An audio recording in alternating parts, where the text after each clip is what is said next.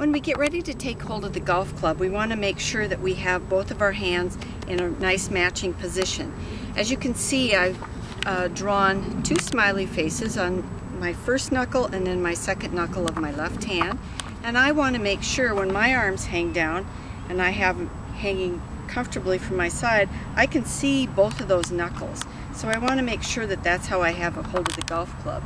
So I'm going to have my left hand in, and then I'm going to move my left hand into the center of my body, and I'm going to add my right hand. And now, as you can see, I can still see both knuckles and both smiley faces, and now I know my hands are correct.